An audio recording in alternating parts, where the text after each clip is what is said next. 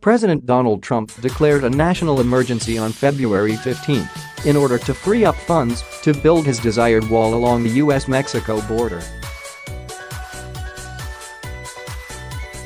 Democrats were quick to say they would take action in response, saying the president was undermining Congress's power of the purse as laid out in the Constitution.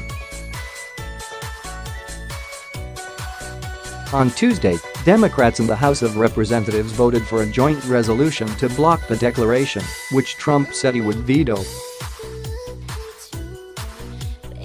Some Republicans have also expressed unease with the national emergency declaration. Here are the 13 GOP members of the House of Representatives who broke with Trump on Tuesday.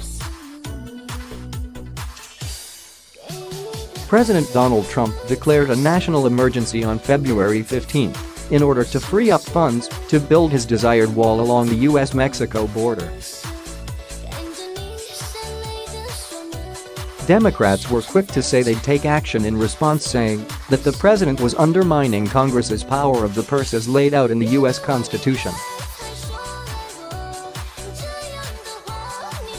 On Tuesday, Democrats in the House of Representatives voted for a joint resolution to nullify the declaration, and more than a dozen attorneys general filed a lawsuit against the president. However, Democrats are not the only ones who were wary of a national emergency declaration.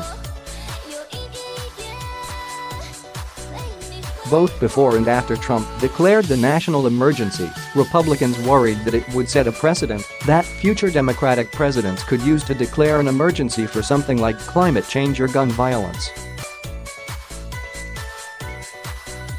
Many GOP lawmakers fell into step with the president. 182 Republicans voted against the resolution in the House, but there are some holdouts.